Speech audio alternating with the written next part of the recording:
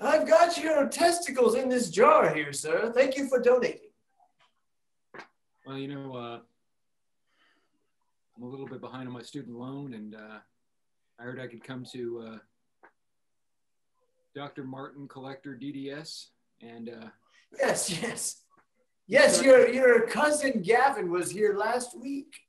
Oh, Gavin was here? Yes. Oh, I took his leg. Don't tell anyone. Oh, you took his leg. Yes. Really? I thought he was doing something else. I mean, that's what, you know, the photos told me. But no, you took his leg. That's Oh, that was at the end. I did so many terrible things to that poor boy, but I've changed my ways. Cut to the dentist at the pawn shop. All right. You got the balls? 2 of them. All right. Oh, they may or may not be from the same man. Look, it doesn't matter. My wife's just been telling me I got to grow a set, and you know, since mine fell off in the war, I gotta get a new set. So, well, would you like to try them out before you actually do the transaction? I'll let you try them out first. Oh, is that pickling juice? Yes. Oh, it holds man. I was about to say it holds the flavor. I'm sorry. No, it's all right. Hey, because that's how I was going to do it. I was going to let it naturally progress down. Are we having a dad conference? Yeah. Are we having a dad conference? Is that what's going on? Yeah. Oh, you called one. Yeah, I don't know.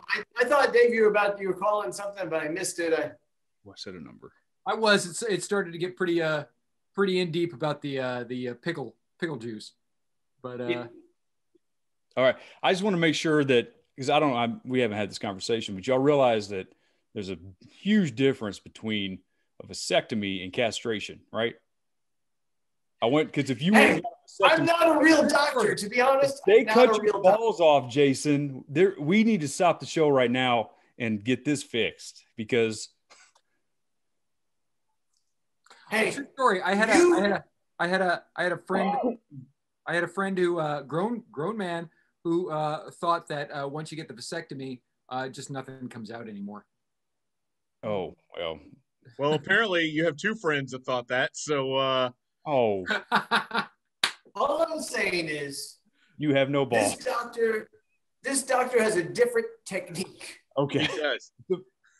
He's got a massive debt at the pawn shop, apparently. And besides, I'm a collector, not a real doctor. That's true. Well, don't forget. I know we're going to end this, but don't forget there's a wife at home that needs some attention. No, that's where I think we need to go. We need to go straight to the pawnbroker's home. Okay. Go try out those testicles and let me know if they work. I'm gonna bring them home and see what the wife thinks. Thank you. Great.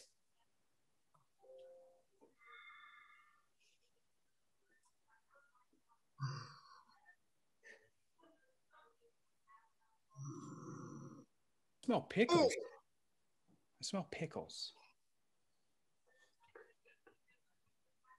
Hey, honey.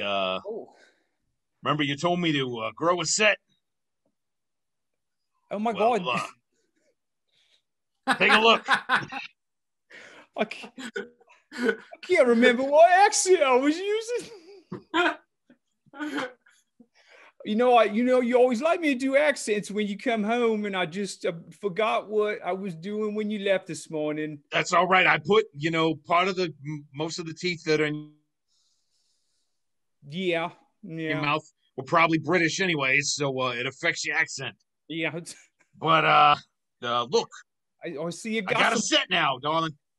You got a hefty pair of balls. There it is. Ah. Yeah. All it took was for me to see those little knuckles bouncing around. Is that pickle juice I smell? Yeah, that would be pickle juice. It's my new cologne. It's called wait, Brine. Are you telling me that those balls are the real deal? They are the real deal. They're the real deal. Can I lick them? Cut back to the pawnbroker. Thank you.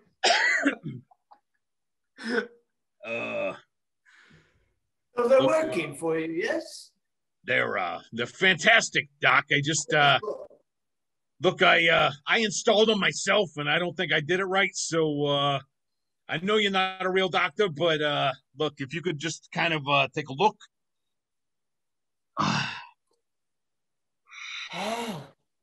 You put them in upside down and backwards.